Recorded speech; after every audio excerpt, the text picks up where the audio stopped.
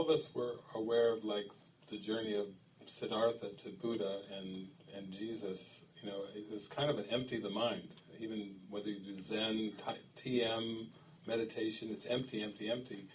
And for me, it was empty, empty, empty, empty, and then it seems to come down to that point, like when Nikita was talking about the rug getting pulled out, it seems to come down to some kind of a deep kind of disillusionment. Like St. John of the Cross, one of the mystics, wrote about, he coined the phrase, dark night of the soul. Most everybody has heard of that phrase, dark night of the soul. And most everybody has felt some touch of it, just desperation, deep sense of loss, meaningless fear. It's not something that you tend to want to dwell in. Most people will get the television right back on or go get a drink or do something to distract away from the dark night of the soul. It's a core thing. And in A Course in Miracles, there's a section pretty late in the text where Jesus talks about the real alternative. And in that section he says, all of the roadways of the world lead to death. I mean, I kind of like it when the Master starts giving me kind of really direct teachings. Like, he says at one point, you will believe this course entirely or not at all. So this isn't like jarts or, horseshoes or something. Clink, okay, look at that's leaning there, you get some points. At least you get some points. Or if you're doing target practice, and maybe you don't hit a bullseye, but you at least get some points if you're in the close rings. And then Jesus comes in and says, no, you'll believe this course entirely or not at all.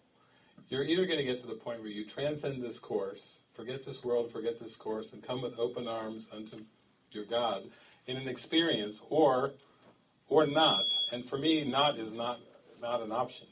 I'm not. I think why would we go on a spiritual journey to miss the mark? Why would we go on a spiritual journey to not know God? We're in it to know the Creator, know the Source. That's why we do everything. That's why we even practice. Why do we come to meetings? Why do we keep coming? So there's that point of the rug getting pulled out. There's a point of devastation, and in that part of the real alternative, he says, men have died upon seeing this. So now he not only tells us that all the roadways of the world lead to death, which is huge. What do you mean, all? You're talking 99% here, or 99.9? You use the word all? All means all. Well, that can sound kind of bleak. All of the world's roadways lead to death. Men have died upon seeing this. Yeah, it sounds like suicide. There's a lot of people who get to that point where they go, this is just so dark that even death seems like a better option than to go on living a hell. So they choose that. But he says, but if they'd just taken one more step to the real alternative, it would have led to heights of happiness. How does that contrast? Roadways of the world lead to death, heights of happiness. And it's telling me that behind all these little superficial decisions that we make in the daily life of being human, underneath it there is a decision that's available to us to make. Call it atonement, call it salvation, call it enlightenment, call it self-realization, call it healing, whatever you want to call it. There is a real decision, but it has to be unequivocal. It can't be one of these half-hearted, I'll try this one. It has to be really seeing it. And we actually have to see, I think, that the roadways of the world lead nowhere. And that's kind of been the parable of David, is the sense of starting, still seeking but not finding. We search for it, like in the country songs, looking for love in all the wrong places, looking for love in too many faces. Yeah, we can all relate to that. That's what planet Earth is for seeking and not finding.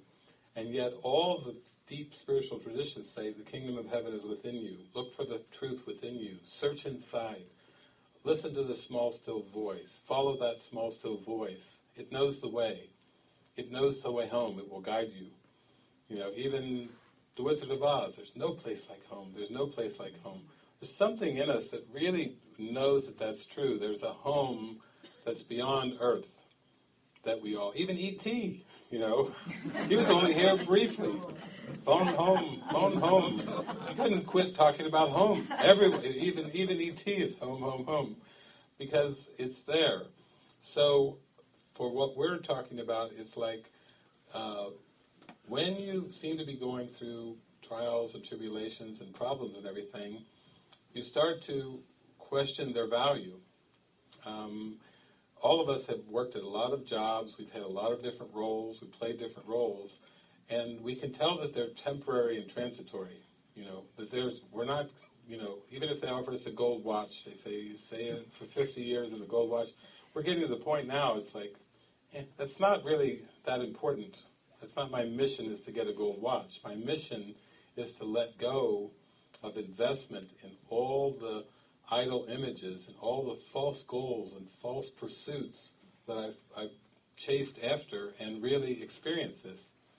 And then I think it starts to happen. It dawned on me that the community was in me. There was one point where I was complaining about politics, and Jesus was saying, the politics are in you. And I was complaining about country and pride and patriotism. Why do we have to have patriotism? And Jesus said, well, the country's in you. Like, don't put it out there and think that you're a victim of the country, a victim of the government, a victim of the society, a victim of the community. When you even have spiritual community, that's a big temptation, is to project the problems of the mind onto the community, as if the community could do a better job, or the community's gone wrong, or this and that. You keep bringing the responsibility in more and more and more and more, and then at a point of devastation where it just seems absolutely unmanageable, and it feels like it's totally devastating, the answer appears right on the other side of the devastation. It's like, oh my gosh. And that experience is what you're talking about, where you start to see it's been in me all along, that I always had the answer. And even though the ego tried to make it seem like something else, I always had the answer. But that's an experience. It's not something you have to try to make happen or figure out. You just have to be ready for it. Be open, be willing, be ready. And then it happens. And when it happens, there's this lit up feeling. This lit up feeling is very uncompromising. You know, that's like with Nikita, when people have conversations with her, they don't know what's going to come out of her mouth, but it's not going to be maybe. It usually starts out with, you need to this, or this. It's just some real practical given thing in the moment with joy, given with joy, but it's not, you know, kind of like, let's try to solve the equation here. It doesn't have that vibe. You're not known for a compromising vibe. It doesn't matter who, or what, or where, or when, you know, then you can feel more the certainty, the surety of the Spirit. And the Spirit is not a wishy-washy thing. The Spirit doesn't give wishy-washy words.